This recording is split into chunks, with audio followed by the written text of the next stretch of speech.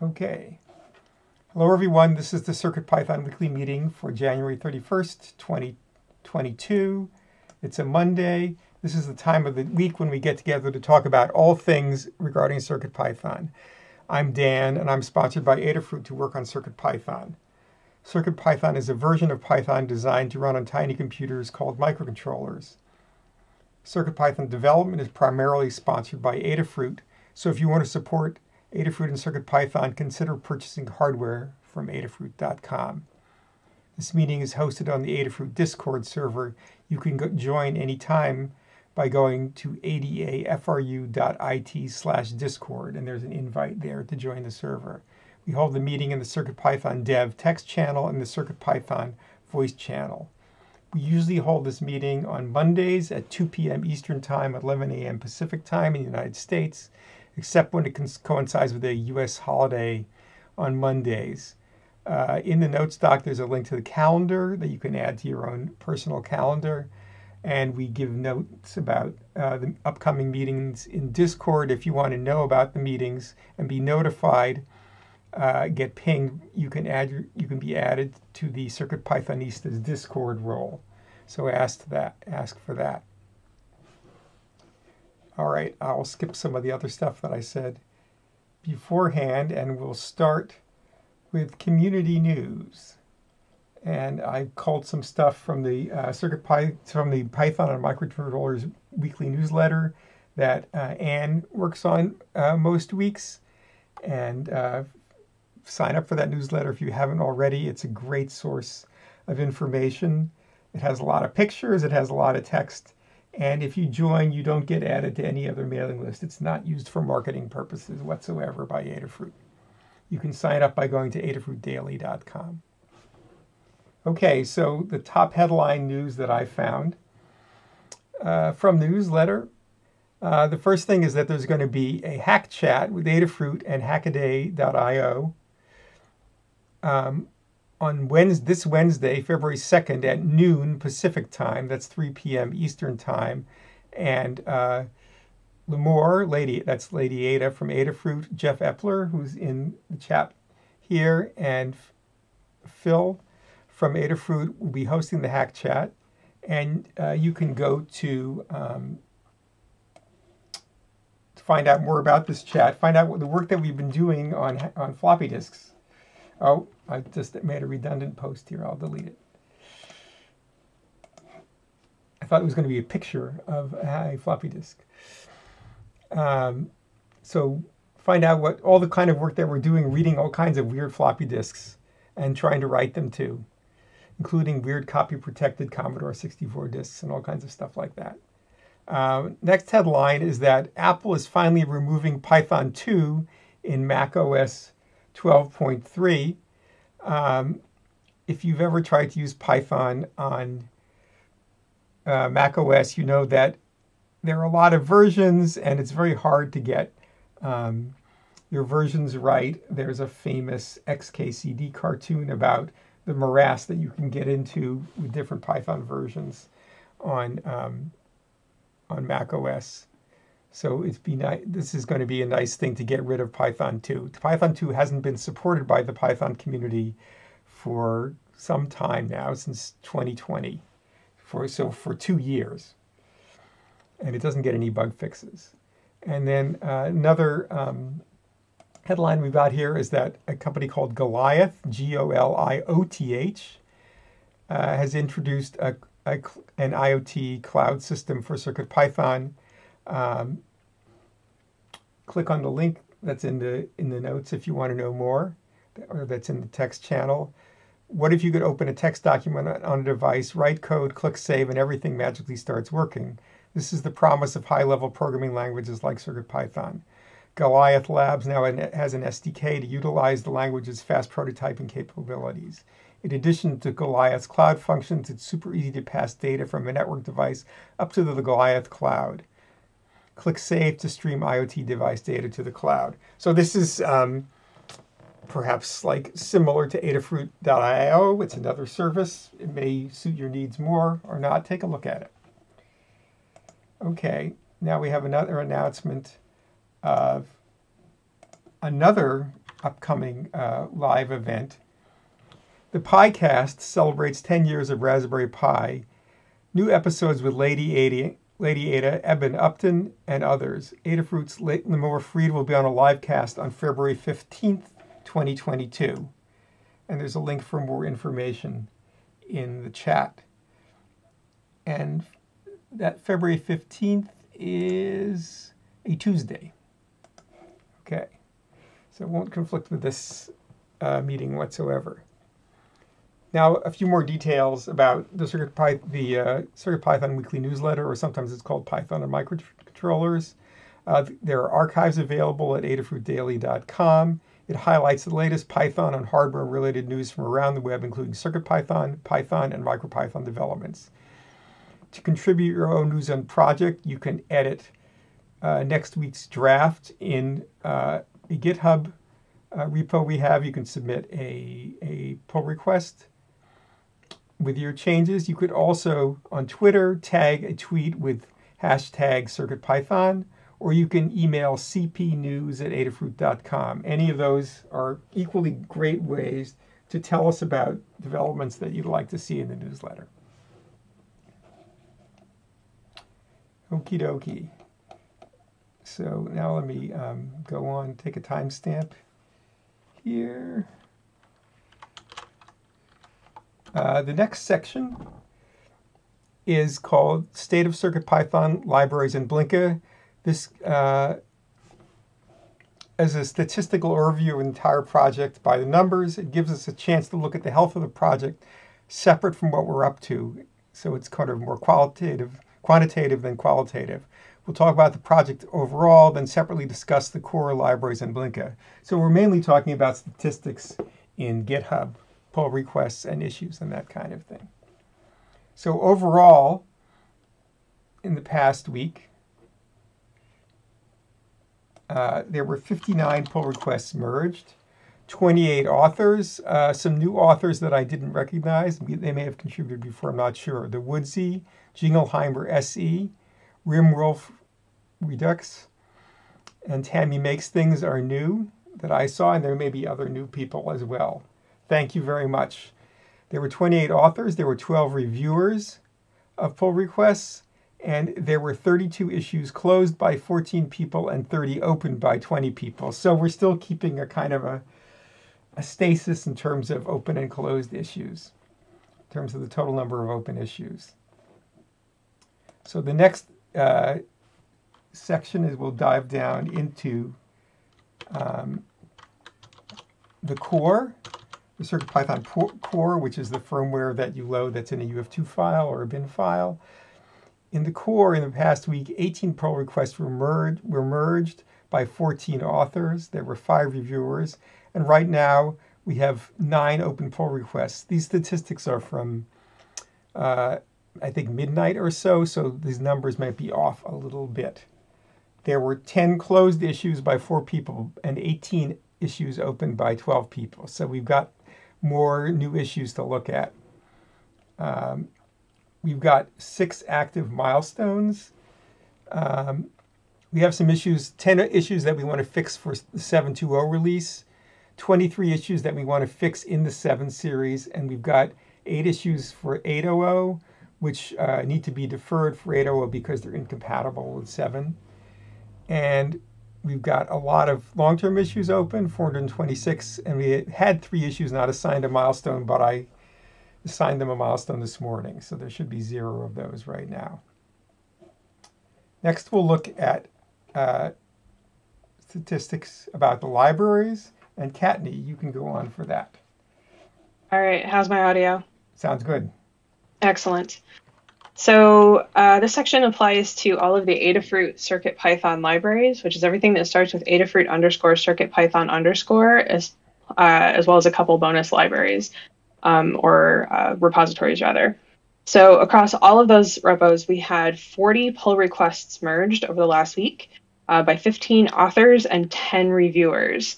And there's a couple things I want to point out. One, the oldest one was 239 days old. We're still getting through older PRs, which is excellent to see.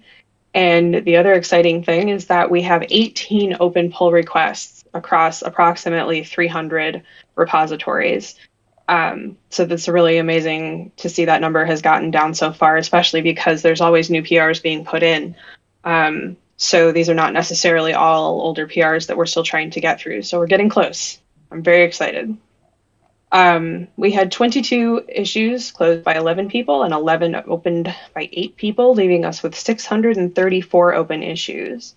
236 of those are labeled good first issue. If you're interested in contributing to CircuitPython on the Python side of things, check out circuitpython.org/contributing. You'll find all of this information and more. If you are interested in reviewing, check out the open PRs, leave us a note, let us know you took a look at it, test it if you have the hardware. And once you're comfortable with that, we can talk about moving you into the actual review team. If you're interested in contributing code or documentation, check out the open issues. If you're new to everything, Good First Issue is a great place to start. We also have a guide on contributing to CircuitPython using Git and GitHub, and we're always available on Discord to help you. We want to assist you in contributing in whatever way works best for you. That's important to us, so never hesitate to ask questions. There are a number of updated libraries over the last week, but no new libraries, and so I will not read off all of the updates. And like I said, the most exciting thing going on with the libraries right now is getting through the older PRs and getting caught up. I am very happy that we are moving forward with that, and that's what we've got. Okay, thank you, Kat D. Okay, next is the Blinka section. Melissa, are you available to say what Blinka is and then describe what's going on? Yeah. Blinka is our CircuitPython compatibility layer for MicroPython, Raspberry Pi, and other single board computers. And this week we had one pull request merged by one author and one reviewer. There are currently 5 open pull requests, and there were 0 closed issues by 0 people and 1 open by 1 person, leaving a net of 69 open issues. There were 17,266 PyWheels downloads in the last month. We're currently supporting 87 boards. And that's it. Okay, thank you very much. Okay, our next section is HUD Reports. HUD Reports is a chance to highlight folks in the CircuitPython community and beyond for doing awesome things. As I mentioned beforehand, we're going to do this section in order from top to bottom. I start and then we go in alphabetical order. So we appreciate, this is a section where we appreciate what people are doing and give them thanks. So I'll start. Take a time code here.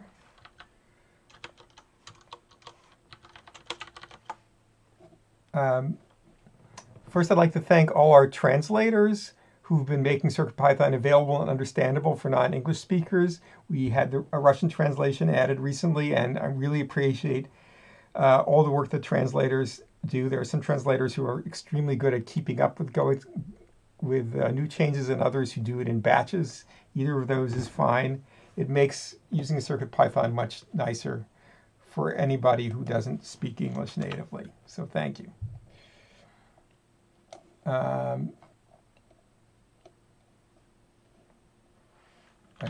Somebody just undid,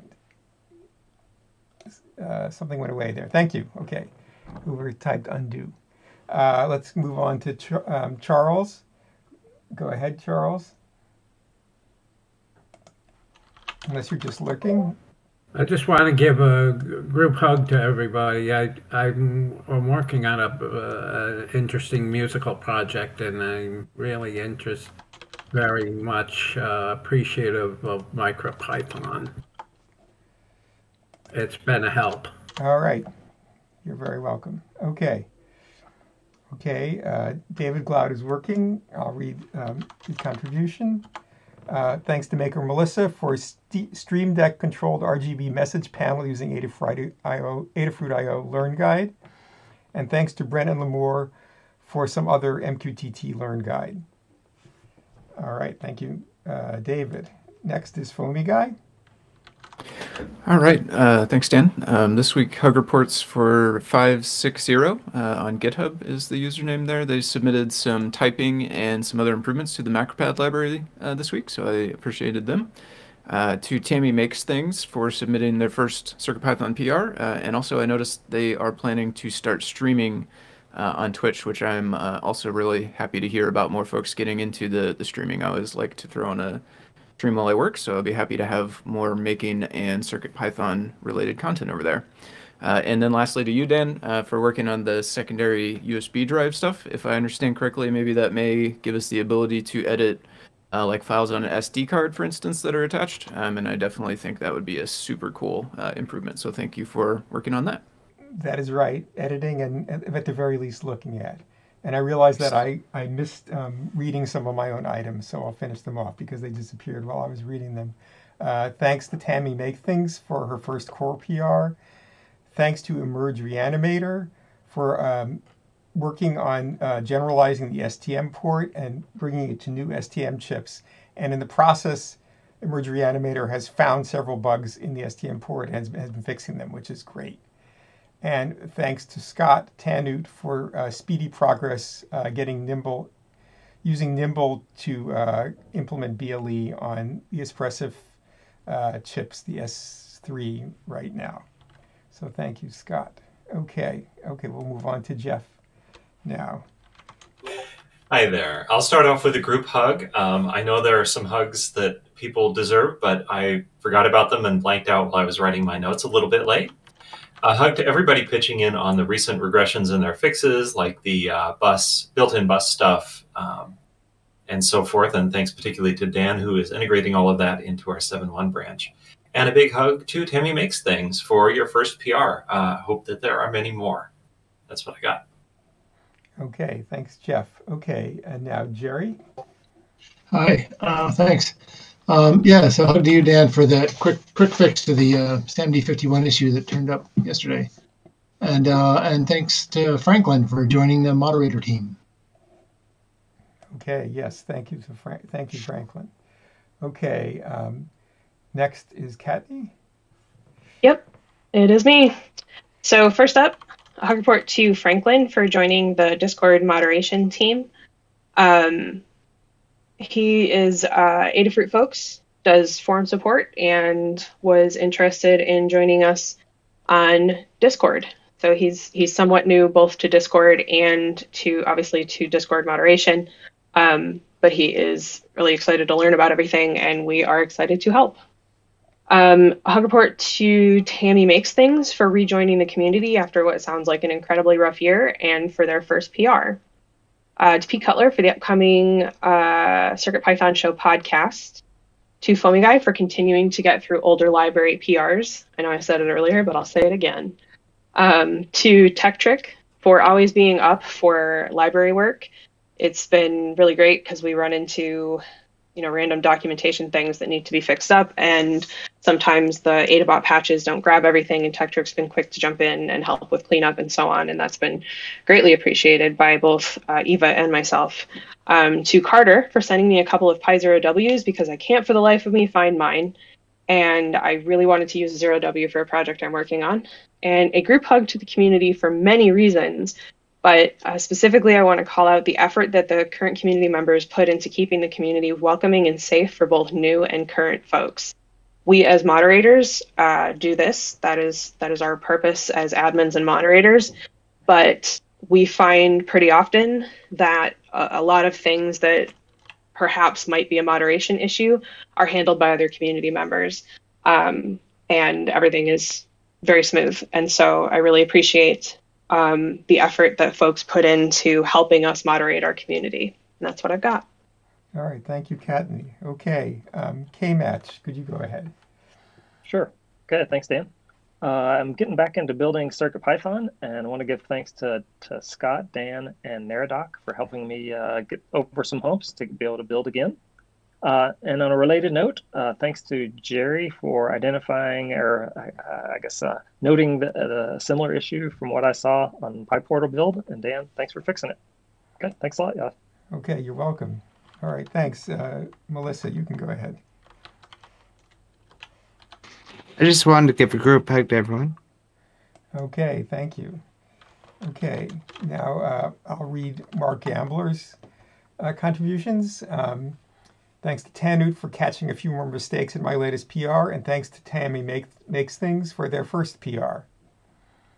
And now, Tammy Makes Things, would you like, I don't know if you have audio, but go ahead if you do. I think I have audio, assuming you all can hear me. Yes, we can. Good, excellent. So thank you, everyone. I want to give a thanks to everybody, but especially to you, Dan, and to Michael for helping me get my first PR through that release process and through some weirdness in the CI that was caused by an update that was released to black yesterday, which caused a whole bunch of things to not work in weird and mysterious ways.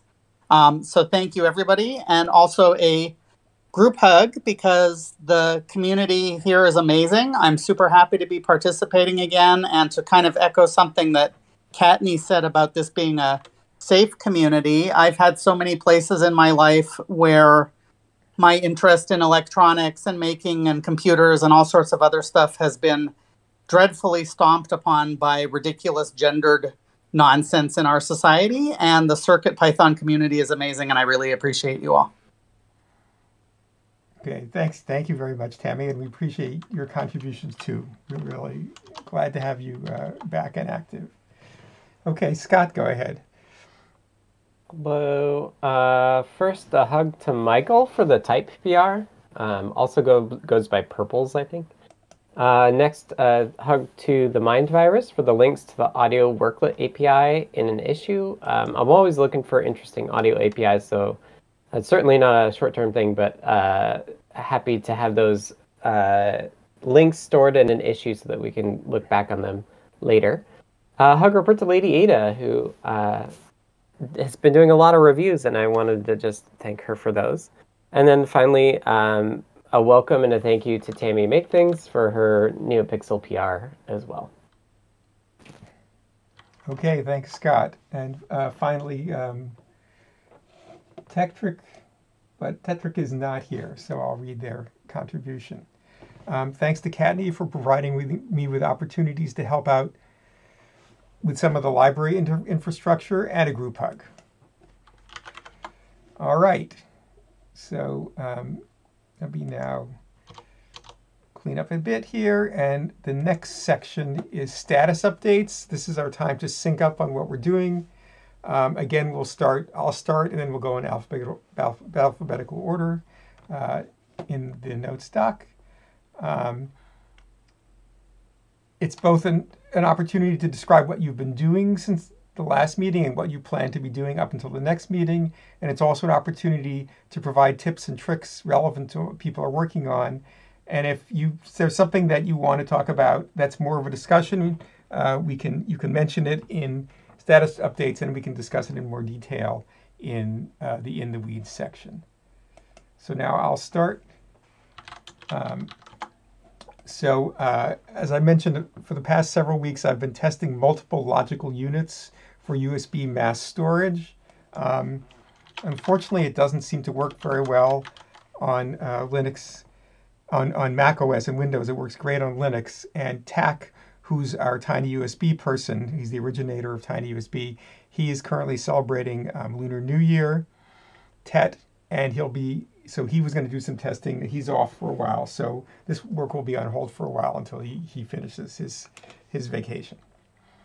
Okay, the other thing I've been doing is working on fixing some I2C bugs, particularly with respect to ESP32, and researching some other I2C bugs.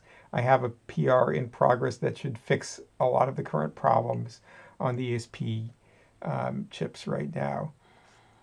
And as I mentioned, I fixed that a build bug having to do with a previous PR for SAMD, and I'm doing support, and I'm doing more support recently. I'm not really sure whether it's deliberate or just because there's more support to do, and I've been triaging a lot of bugs, things that might be bugs but may or may not be, and so I have to investigate to find out.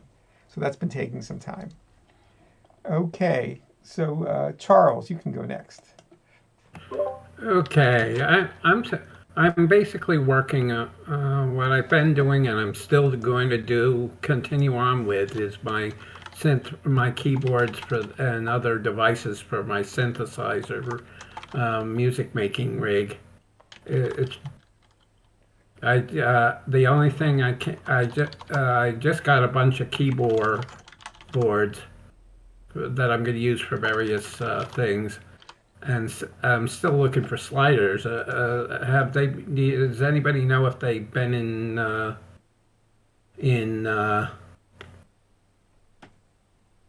available? Although I keep looking, and every time I look, they seem to be out of stock. I'm not So having much luck. if anything is out of stock, you should add yourself to the Please Notify subscription Yeah, list. I constantly do that. Okay. Otherwise, I would. Every time I've gotten a notice that they're in stock, they immediately sell out. Yeah. Right. I'm sorry. You have to. Right. No, I have to keep after it. Right. You have to be really on the ball. And I'm sorry. Yeah. Okay. I do just want to point out too, Dan, that I'm glad, Charles, that you do that, but it also functions as a way for Adafruit to prioritize what they make. So it is always good to get on that list because they will make more. It absolutely makes sense. Yeah. Thank you. I would also like to remind you that you can always check our other distributors, especially DigiKey and Mouser. They sometimes have stock when we don't. So, and it's fine to buy from them. We get money too that way. So check it out. There are a number of things that I've told people to buy from DigiKey recently when we haven't had stock. And so that's fine. No, but I do like to buy direct from Adafruit to support you guys and Lamore and everybody else that makes all the neat electronics that allows me to do what I want to do. Sure. But we do get money through the distributor, so don't worry if we don't have it. And you can always buy something else from us later. Okay, I'll move on to David Cloud, who's lurking. David says, playing with MQTT from FeatherS2 to a Mosquito on a Pi. I tried all the simple tests and figured out how to go to my server rather than Adafruit.io. Hoping for networking to integrate with the asynchronous, hoping for networking to integrate with the asynchronous aspect and follow the Great Learn Guide. Tested NeoPixel on Pi 0 1W and it failed on me. I wrote an issue. Future plan, do something like the Learn Guide, Stream Deck controlled RGB message panel using Adafruit.io, but with a Pi portal rather than a Stream Deck, and my own MQTT server rather than Adafruit.io. So making your own mini cloud. Sounds very interesting. Okay. All right, Foamy Guy, are you available? Yeah, thanks, Dan.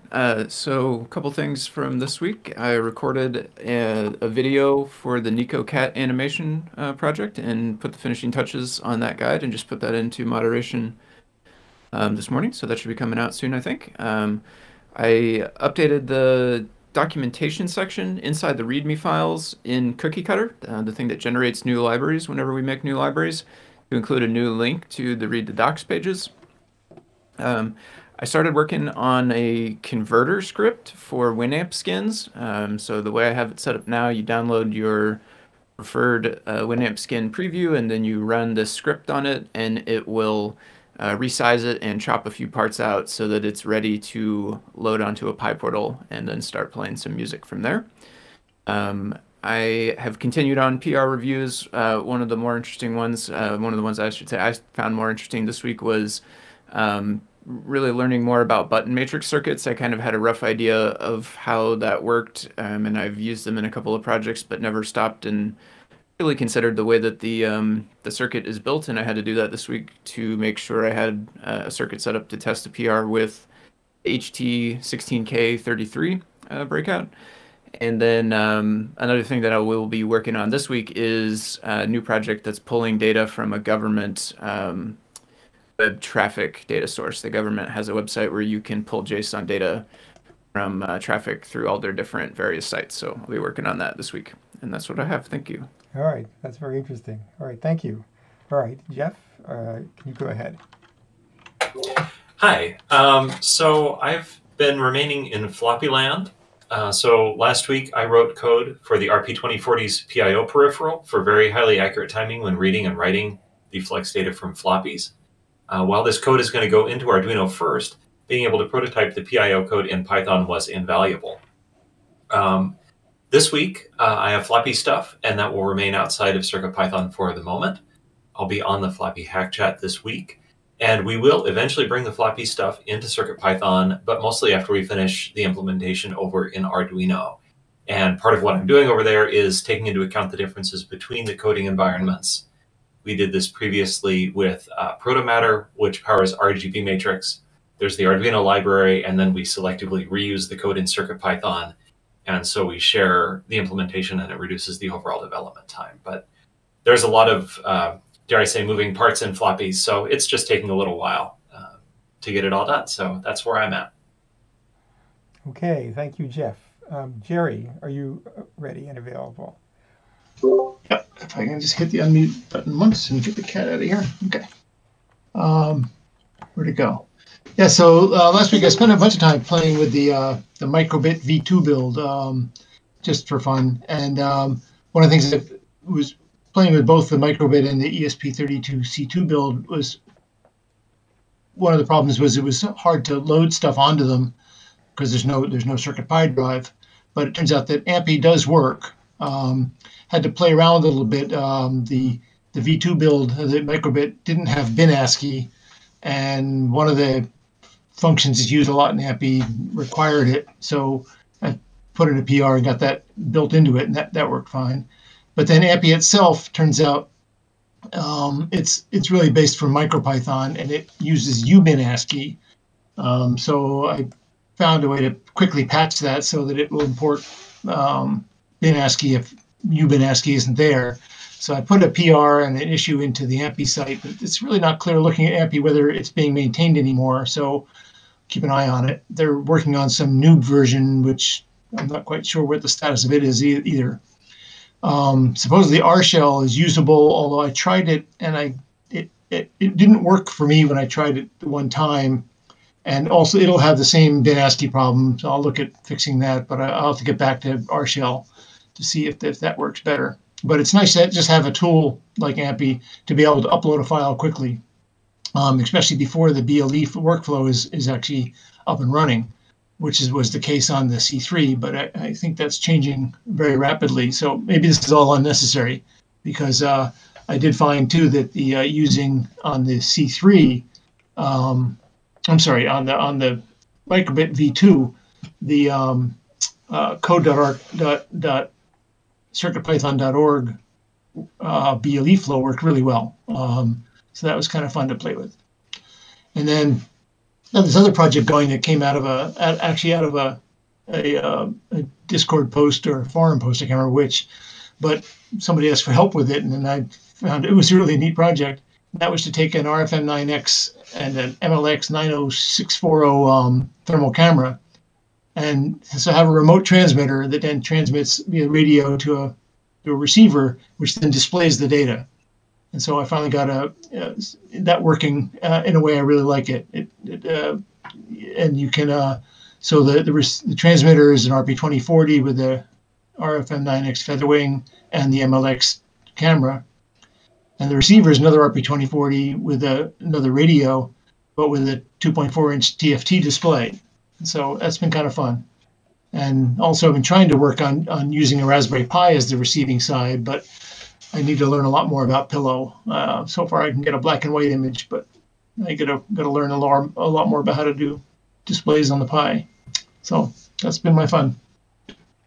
Okay, thank you, Jerry. Okay, Katney is up next.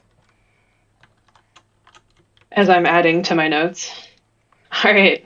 So last week I finished up the adding Arduino templates to all the RP2040 board guides. We held off on that because two things. We wanted to make sure that Arduino was solid for the RP2040, and we wanted to figure out which direction things were going to go in terms of what core folks would use. And I think it's been a very good thing that people drifted to the Earl Filhauer core. because they are incredibly responsive for PRs and updates, and it's very solid. It works really well. So we updated all the guides to reflect that. I started the guide for the arcade button STEMMA QT breakout, which is a breakout where you can use the arcade button quick connect cables to connect 4 arcade buttons to it, and then you have basically a STEMMA QT arcade button setup. It came out a bit ago, but the guide never got started. A bunch of other stuff took priority, but people have been asking about code, so we're bumping that up and getting it done, and some miscellaneous. Today so far, updated the newsletter like I do usually on Fridays, but totally forgot to do that because I got hooked into doing the arcade stemma guide. I updated I had a simple test going where you just press the button and the light turns on, but Lamore wanted it to pulse the LED PWM when you press the button instead. So I wrote that code this morning. Scrambled to continue/finish up my CircuitPython 2022 posts, and ordered the hardware that I forgot to bring with me to do the async IO template. This week's plan: finish the 2022 post, finish the arcade STEMMA QT guide. There's a feature in the Learn system called groups that you can basically create a group, and it links a bunch of different guides together. And I was totally unaware of this feature. And the developers are looking at making it more accessible to users and more obvious. And they also want feedback on both the background end of it, which would be creating the groups, and about the foreground end of it, which is the user experience. So I'm going to dive into making a few groups and providing any feedback I have on that. I think a CircuitPython getting started group would be great. We often link 3 or 4 guides to folks who say, hey, I'm new to CircuitPython, where should I get started? And like, here's these 4 guides. Well, now we can just link the group once I get that going. So that'll be good. It was brought up last week or the week before that circuitpython.org/trademarks is a placeholder.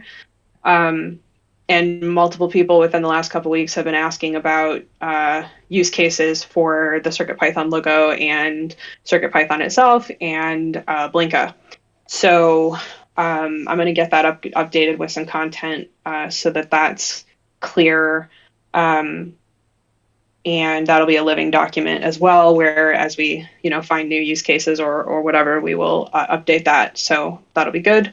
There's a few things left to do on the Feather TFT guide. I have a couple of breakouts that have a STEMMA QT revision done. The guide needs to be updated. And probably out of order, I will do after the CircuitPython.org thing, the .star status LED template page so that Anne can get that into guides because she's waiting on that. And the async IO template as well, which I need the hardware for, but I don't think I'm going to get to it before Thursday anyway, which I will have it by then. So that will be fine. And that is what I've got. All right. Thank you, Kathy. You've got a lot going on, and you're going to see the output of all of this in guides and examples in the future. So thank you very much. Okay, K-Match, can you go ahead? Okay, thanks, Dan. Okay, so last week I've been looking at how to view the REPL while you're also looking at other graphic outputs. And I came to realize that the REPL that shows on the screen with the Blinka logo is just another display IO object. So if you can find a way of accessing that, you can show both the REPL and make it interactive, or show I guess what would be the console of any print statements while you're also looking at your display IO window. So I'll show a little video of that and may consider a PR and see if people really want access to that as an option.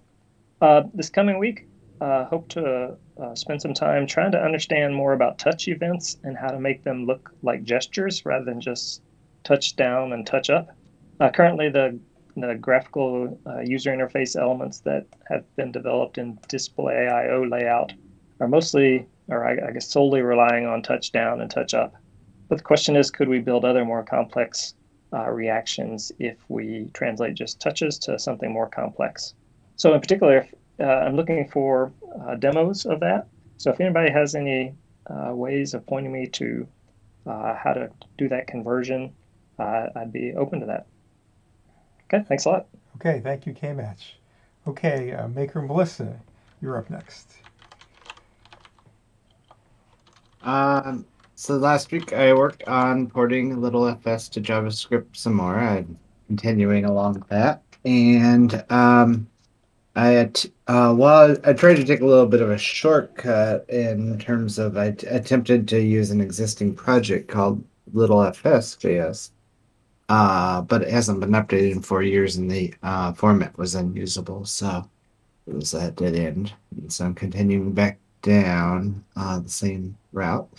I also updated my Stream Deck Matrix Learn guide with an updated 3D printable model for the new matrix. And so I'm going to continue to debug work that I've done on the little FS stuff in getting the details of the code. Okay, thank you, Melissa. Next up is Tammy. All right, thank you. So last week I got the CircuitPython core build environment set up and working on my computer and submitted my first PR. This week I want to learn my way around the CircuitPython code base a little bit better and maybe find some other low-hanging fruit places that I can contribute. And since, as was mentioned earlier, I'm planning on starting to stream on Twitch soon, I want to get OBS set up and everything configured this week so that hopefully next week I can do my first sort of test stream. And so that's what I'm working on. Okay, thank you very much. And go ahead and put a link to your Twitch stream in the chat. That would be great. Thanks, I'll do that. Okay, next up, Scott. Hello. Last week I got BLE scanning and advertising going on the S3. Scanning was a carryover from the previous week, but advertising got in. I started on servers, and characteristics, and I've got a lot more work to do there. I did add another example to the BLE library for just advertising that doesn't do any service stuff. I needed that for a test, so I put that there. Thanks to Dan for the quick review. On my stream, I started doing a new broadcast net bridge that just uses CircuitPython rather than the Raspberry Pi. So I'm gonna hope to finish that up this week because it should be doable with just the scanning code that has already been there. And we did find an issue that the infinite timeout wasn't working, so I got a fix for that. But basically, I'm really gonna try to get deep in the weeds of services and characteristics and try to do as much as I can there. I was a little distracted last week, and so I'm hoping to get my brain thinking about this week and making some progress. It's a bit more complicated than advertising and scanning, so there's more bumps to hit, I think. Besides that, I want to wrap up CircuitPython 22 either today or tomorrow. I know Kathy's finishing hers, so. But yeah, that'll happen this week as well. Okay, thank you, Scott. And I'll read Tetric's contributions because they're not in the meeting. Last week, nearing completion on the Discord-linked PyBadge project prototype, working with Async.io and Display.io has been extremely fun. Apparently, some family and friends would like an auto-lighting menorah, so I'm going to try to design a few simple printed circuit boards to make assembling them easier. A first for this Meki. He's a mechanical engineer. This week, in non-CircuitPython news, taking a small break to work on grad school applications and moving. Mostly, I guess, taking a break because my main workstation is packed up, they say. And that's it for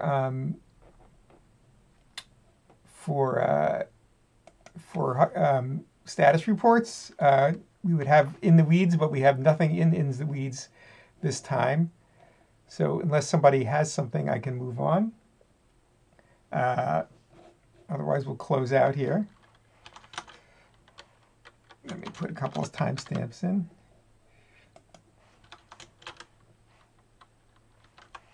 Okie dokie.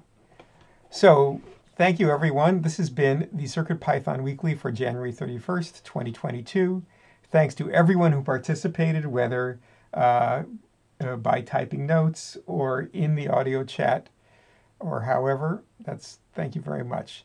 If you want to support Adafruit and CircuitPython, and those of us that work on CircuitPython, consider purchasing items from the Adafruit shop at adafruit.com. The video of this meeting will be released on YouTube at youtube.com/Adafruit. There are thousands of videos there by Adafruit, and the podcast will be available on major podcast services. This meeting will also be featured in the upcoming Python for Microcontrollers newsletter. Visit adafruitdaily.com to subscribe to the newsletter. The next meeting will be held next Monday as usual at 2 p.m. Eastern, 11 a.m. Pacific U.S. time. This meeting is held on the Adafruit Discord, which you can join by going to adafru.it/discord. If you want to be notified about the meeting and any changes at the time or day, you can ask to be added to the CircuitPythonistas role on Discord once you join Discord. So we hope to see you all next week. Thanks, everyone. I'll be putting up the new notes doc later today for next week. Thanks, everyone. Thank you very much. And I will stop recording now.